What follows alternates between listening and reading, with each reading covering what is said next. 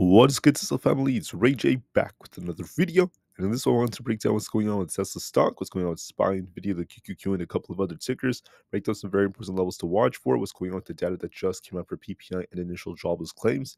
And also what's happening with more news about the markets in Tesla. But before I break down this information, before I talk about what the charts are suggesting for the pre-market, let me just mention a couple of things. I am firstly not a financial planner, so take nothing I say as financial advice. And also, if you guys can, please check out the Webull link, which is down below and in the description. If you sign up for Webull and deposit $500, you're guaranteed 20 free stocks. If you deposit $25,000 or more, you're guaranteed 75 of them. And the offer ends very soon in just 2.5 weeks. Anyways, now let's break down what's happening with Tesla.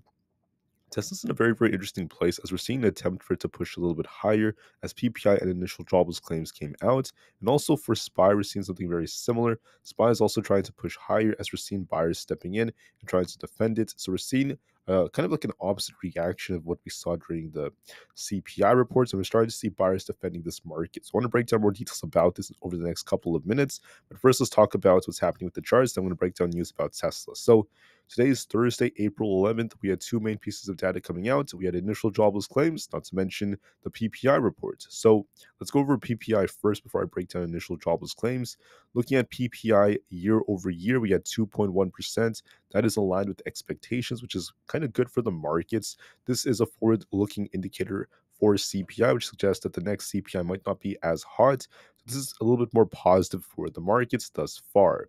Then for core PPI, this was also at 2.4%, a little bit above expectations. The expectation was above around like 2.3 to 2.1%. So core was a little hot, but all items PPI was as expected, technically speaking.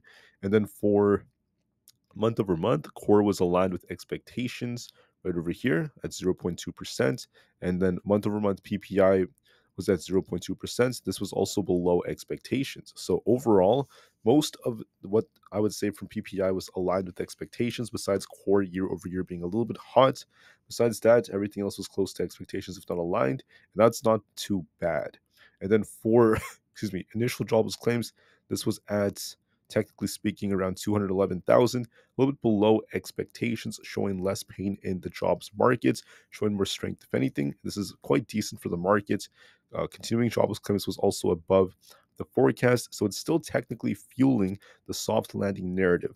Now, as time goes on, okay, we have Williams giving a speech at 8:45 a.m. I think that the speech has already started. And then after that, we have some bill auctions coming out at 11:30 a.m. Collins giving a speech, and then more data coming out later on. I'll talk more about that later on too. And also Bostic is giving a speech. That's all we're seeing for the market for now. The main pieces of data are out, and so far the market has a positive reaction. As of right now, looking at how things are looking, we got a big drop yesterday after CPI came out. So market is attempting to make a little recovery. We have a bunch of Fed speakers coming out so far, and we just got the FOMC minutes report, which wasn't too crazy. The Fed still has plans to cut rates again, but we'll have to wait and see if they maintain this schedule depending on more data that comes out. There's also some news that Amazon CEO Andy Jassy, he's come out. He's releasing his annual shareholder letter, which is saying that he's committed to cutting more costs, even as the company keeps investing in new growth, such as AI. So it's good news for them. Besides that, the department store Macy's has settled a proxy fight with the real estate investor Arkhouse, and it's going to add two Arkhouse nominees to its 15-person board. So some very, very, excuse me, interesting things right now, and something worth noting. As far as Tesla goes, we have some interesting news that's come out. Tesla has launched its second cheapest to longest range Model Y in many different European countries. And you guys can see right over here, we have the Model Y RWD. So this is going to allow for a maximum range that allows them to commute without charging. You guys can see all the different specs right here that came out. So that's a big improvement by Tesla. Which countries? It says it right over here. They're going to be launching this and new ones, if anything, for orders in Austria, Czech Republic, not to mention Denmark, Finland, Germany, Belgium, Luxembourg, and the list goes on, and many other European countries. This one specifically is not offered in countries like the UK and the Netherlands as of writing. So that's some big news that has come out. It's going to cost about $52,000.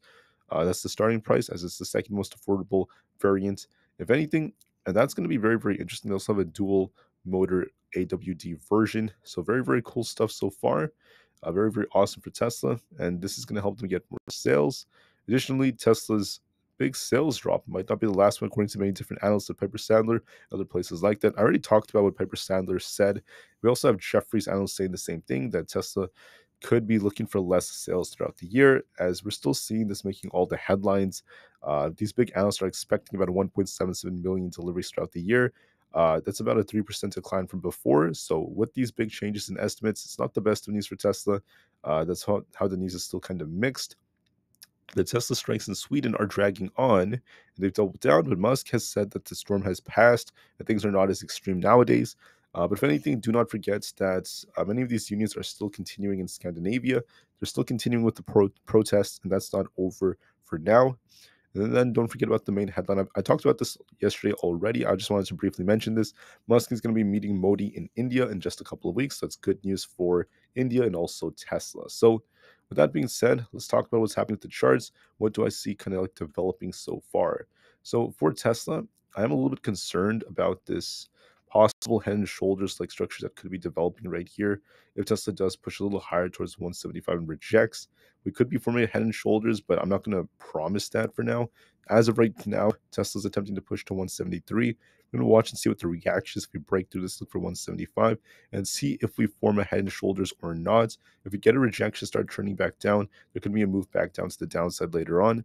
But for now, don't worry about that. Let's just see where Tesla ends up getting a rejection if it does reject. Could push a little higher though. SPY could help us push to at least 175 and watch and see what the reaction is as we attempt to break higher. So as of right now, it's trying to push higher with the markets, but we'll see what the reaction ends up being. Watch 175 as resistance, 177.6. We have 170.5 as support. Let's mention 173.8. Tesla could attempt to push higher, but watch to see the reaction if we get a rejection or not. That's going to be key for the stock. For SPY, it's barely at 515's resistance. If you break this, watch 516.15.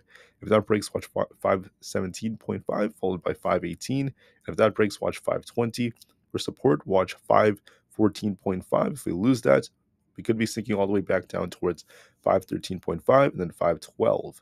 Overall, it's looking to me like there's a big bar forming, and there is potential for this to go a little bit higher, trying to break past 515 or even above that. So we're going to be watching to see if SPY can attempt to push a little higher from here.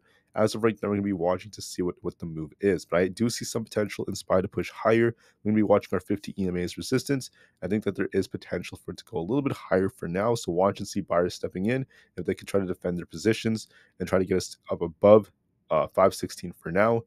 For the QQQ, same thing as SPY. It looks to me like it's going to try to push higher, especially thanks to Nvda.